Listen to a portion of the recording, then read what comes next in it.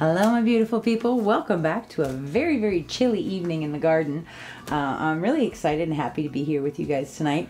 One of the classes that I'm going to be teaching at Fluid Art Experience is a ring pour and straight pour class. So tonight we're going to demonstrate both those techniques for you using the same color palette and just doing the two different techniques. We're going to be using some nice 12 by 12s. These are gallery wrapped 12 by 12s from Artist Loft. I've taped the back and put my push pins in and painted the sides and edges on both of them. So let me show you my colors real quick and we'll get started. The first one we're using is my lovely friend here, Amsterdam Bronze. Beautiful, beautiful stuff. Gorgeous color and consistency. This one dries so beautifully. Oh, I was going to show you, I have the dried results for Sushi Mountain for you guys. I wanted to show you. But this is our Amsterdam Bronze. Everything is mixed with mix pour tonight. You can get your own mix pour by emailing Krista at krista8974@gmail.com. Get this gorgeous, luscious, thick, creamy deliciousness. Okay, so that's our bronze. The next one we are using is Amsterdam Titanium White, which my tub is down here. I love this thing. This is just titanium white, it's nothing else. Actually, this one's feeling a smidge thick. When I drizzle it off the stick, leaving a mound on a mound, but sinking into itself pretty quickly. I'm just going to add a smidge of water to this one, just because it's a little bit thicker than I want. This is one of the really nice things about mix, is it thins out really, really easy. I probably put just a teaspoon of water in there, and a little bit of stirring. Yeah, that's better. And that sinks into itself really easily. So that's our titanium white from Amsterdam. The next one we're using is Golden's Payne's Gray. Gorgeous color. And this is also the color that I have for my background base coat. Beautiful stuff. Mound and a mound and then sinking into itself. And I actually prefer the paint thicker like this, especially when working with a smaller canvas. Believe it or not, these are actually much more challenging for me than using bigger canvases. Bigger canvases are a lot more forgiving. This one, there's not a lot of wiggle room. So that's our 12 by 12s. That's our Payne's Gray. The next one we're using is Amsterdam Permanent Red Violet, which I really, really like this color. I use this in our pour in Delray Nights. Gorgeous stuff. Really, really pretty.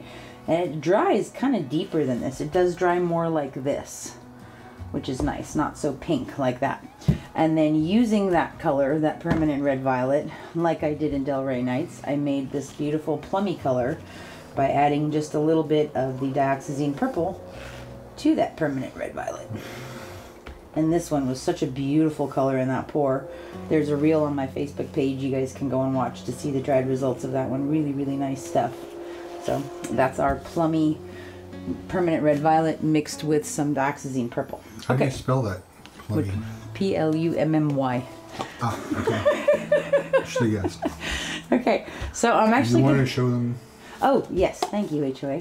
I do want to show them because it's such a pretty piece. I really love this. This is one of my favorite things I've poured in a really long time. This is a 24 by 36. This one was Sushi Mountain. That really cool wandering wing pour that we did. Really beautiful. And now you can see the bronze. Can you see the bronze blinging, HOA? Where? Yeah. When you just like up in here. Yeah. So pretty. And the way that this greenish blue is so pretty with the orange. I love it. I love how this one turned out. And this Payne's Gray base coat again is so beautiful. It made me really, really happy. I like this. I might put this one up in our bedroom. Okay. So let's get started. Let's layer our cups. Let's layer them both at the same time and the same way so you guys can see the actual differences between ring pours and straight pours. These are, what are they, 9-ounce cups? 7-ounce cups? 9-ounce cups. Okay. So for a 12 by 12, we only need 5.5 ounces of paint. So we do not have to go all the way up to the top. If I do go higher, then that just means I won't need to use a flow extender. So I'm going to start off with just a little bit of bronze, and I'm only going to drizzle it off the stick. I'm not even going to pour it. Okay. And I'm going to do the same thing with some white. Just drizzle a little bit off the stick. And that's so that we don't end up with a whole lot of white in the center. All right. let's see. Let's go in with our Plummy color now. And when layering your cups, light, dark, light, dark, light, dark.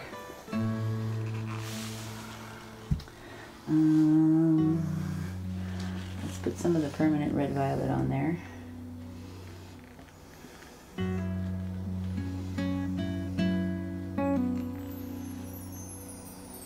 Okay, and I'm going to come in with a little bit of bronze.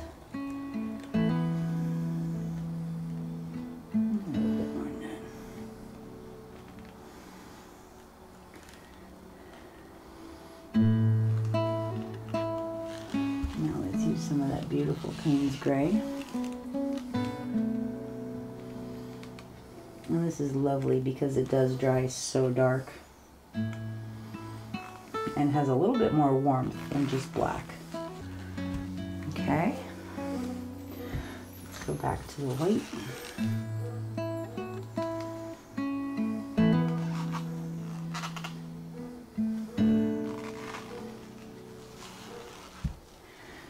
Go back to that plum. I'm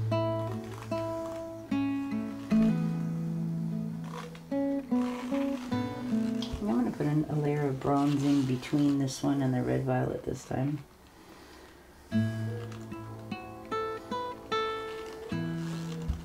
Let's see, we've got train, horn, dog.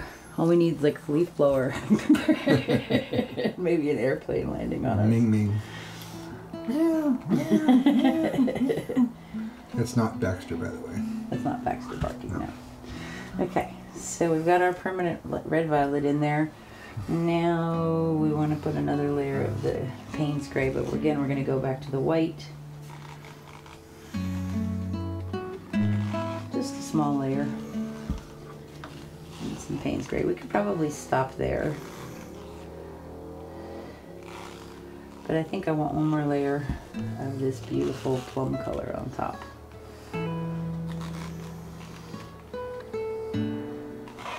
Okay, so those are ready. Let's get it working and we'll wipe that off. This table covering is kind of weird because it's not black. It's kind of throwing me off just a little bit. Okay, so we're going to pull over one of the 12 by 12s. We're going to put a little bit of bronze in the center to pour into, and because it's not super thin, I'm just going to kind of spread that out just a little bit. Okay. All right, which one should we do first, HOA, the ring pour or the straight pour? Let's do the straight pour first. Okay, let's do a straight pour first. So we're going to go from up here and we're going to go right into that puddle. Are you ready, husband of awesomeness? Aye, lass. I am ready.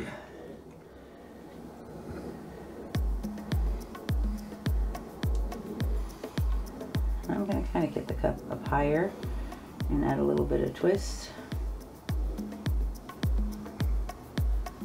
And I'm going to bring the cup down more. I'm going to get that really pretty center with all those fingerlings.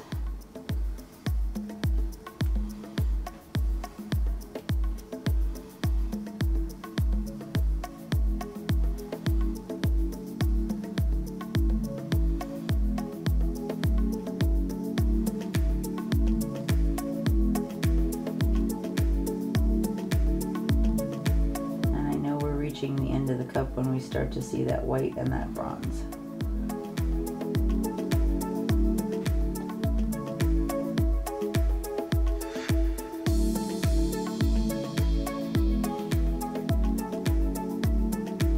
I'm going to end this with a little bit of a ring actually.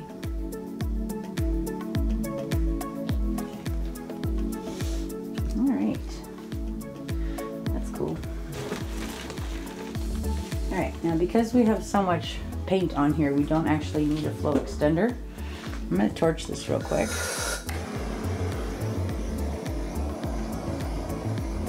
Okay. Let's tilt this out. What do I love? I love this part right in there. It's really pretty. And I love this part, and I like these lines. So we'll see. So the major difference between a ring pour and a straight pour, with a straight pour you're kind of staying in one spot. With a ring pour, obviously you're making circles.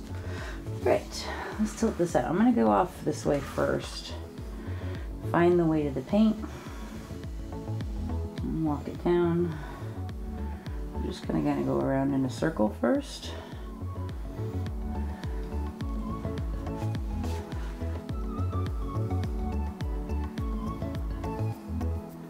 I'm gonna go off that corner since we're there. And bring it back to center.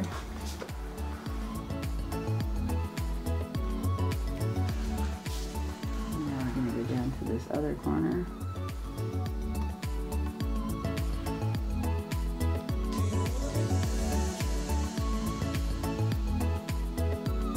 Nice and easy. Take your time when you're tilting. Don't rush it and try to go really, really fast. Stay in one direction. Let this float down. Go off that edge.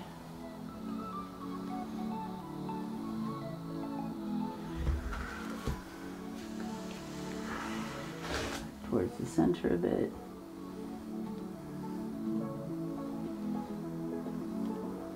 And we're going to take it down off of that bottom corner.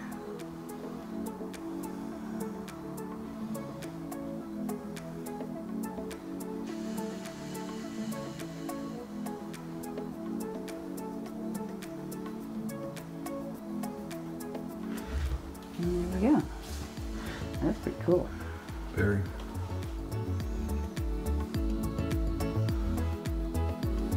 See a phoenix or a baby dragon. Probably a baby dragon. Baby dragon. Okay. So that's pretty cool looking. Let me wipe my hands off real quick and then we can point at it. I love this, what's happening in here. This beautiful transparency is happening because of mixed pour. It's awesome stuff. I really like all these little fingerlings on the side. And I love this part. Kind of almost looks like a sky. Take it down just a little bit more. And open this top part up a little bit.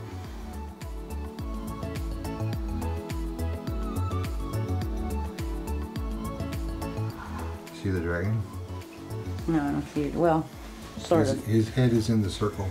Oh, his head. Oh, okay. Yeah, now I see your dragon. Okay. So that's our straight pour. Touch up my sides and edges here real quick with the paint that I scrape off of there.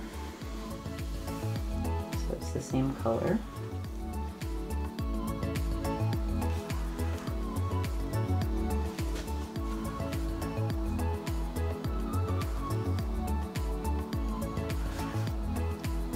Okay.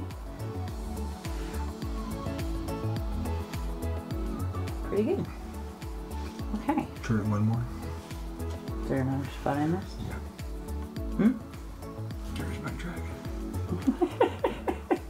I think it goes like this, but that's okay. You can look at it however you want. All right, move that one over there for the moment. I'm just going to scrape my table off real quick. Try to keep our work area neat. I'm just going to scrape it right into one little cup. So normally, if my drips are one color, then I'll keep them. This is kind of muddy right now because it was a straight pour, so I may not keep this. This here is not my favorite color. It's sort of mauvey lavender. Doesn't really do it for me, so may not keep that, but you never know, we might. Okay. That off.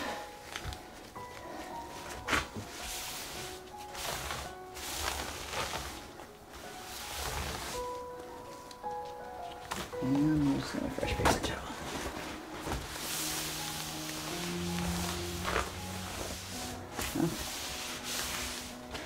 That's better. Okay.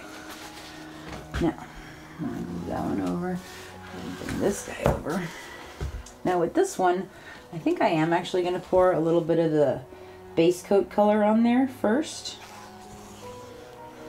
And then I'm going to put a little bit of that bronze. And now we're going to do our ring pour.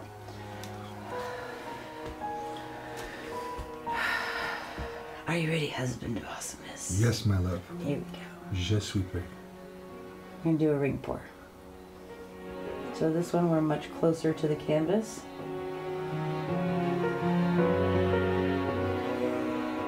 I'm going to switch direction. And switching direction allows you to distribute your colors more evenly. So we're making sure we get some of each color in different places.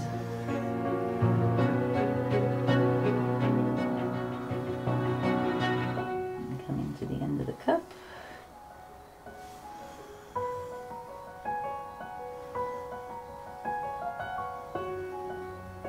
I'm going to switch directions one last time.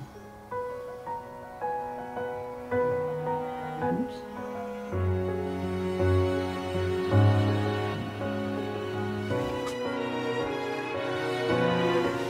Almost lost it there for a second, but I got it back. This one I am going to put a little bit more flow extender around here. Just a little bit. Okay. Alright. This is really pretty. I love this part in here. And you can see when I talk about switching directions, it's like we had a lot of pink coming over here, and when I switch directions and turn the cup the other way, we start getting more of the purple spread out. There's more white over there. So it just distributes, instead of ending up with a painting that's half one color and half a whole bunch of colors, you actually get more uniform distribution of the color. Alright. Let's see what we got here. Let's go off that corner and take this down. We'll stretch out and spread the paint over the canvas first, and then we'll play with composition. If we even need to.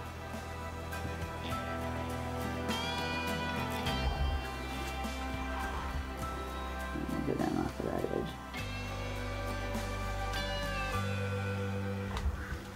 That's pretty cool looking. Aye. How did I pour a circle and get a diamond? That's the way you tilted it. Yeah, I know. Okay. So, let's take a look at this and see. I like this. I like how this one's looking. And I will torch it. I don't want to, but I will. But I am going to torch it because I do see a lot of air bubbles.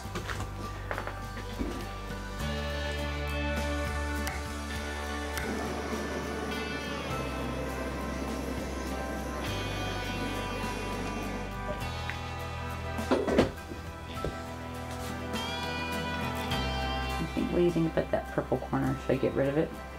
Or it's okay? No, I like it.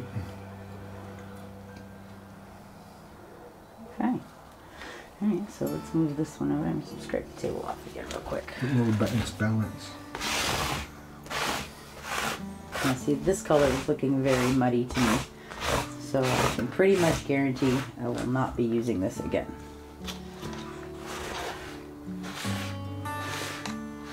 But if you keep your table clean, and you can use the drips that you scrape, and you don't have to worry about that.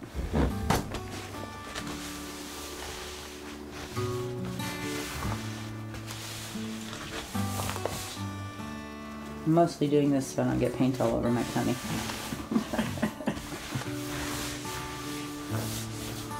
Okay. Alright, so here's our straight pour. And here's our rig pour. What do you think, HOA? I think they look pretty cool. Yeah. Alright, Great awesome. colors. Yeah. Yeah, you always pick the best colors. You're sweet, man. I just pick colors that I like. I do like both of these. I really like how you can see both of the different techniques and you can see the colors in each of them. In this one, obviously, there's a little bit more blending because it was a straight pour, which means automatically there's going to be more blending. So that was a straight pour from up high. The other kind of straight pour that I really like is the one that's very close to the canvas where we get a lot of those fingerlings and we stretch it out. So those are a lot of fun. So So this is one of the classes that I will be teaching at Fluid Art Experience in Dallas in November. Please check out our website at www.fluidartexperience.com. I'm also teaching a 3D class, some of the 3D paint, and also some of these gorgeous flowers. I'm going to bring some molds and we'll do some little quick resin flowers for you guys, so they'll be dry and you'll be able to take them home. And I'm also teaching Splendid Split Cup class with awesome split cups from Tracy Reed, which is a lot of fun, and a big canvas class. Let's see, what else are we teaching? Ring pours, straight pours, Splendid Split Cups, 3D classes. I think that's all of them, and the 3D, yeah, so. Please check out our website for more information. If you are coming to Dallas, please make sure that you do get your tickets for your lunches and your social events at the evening, because they're gonna be a lot of fun also. So this was great. I will show you guys these dry in the next video, and I will post them on a reel on my Facebook page. If I could please ask you guys a favor, if you guys could go over to my Facebook page, Mina Villegas Art, and throw me a like over there, follow me over there, that would be really appreciated. You know, trying to grow my channel as organically as possible, and every little bit helps. So thank you all so much for being here tonight with us. I'll show you these in the next video. Have a great day. Bye bye.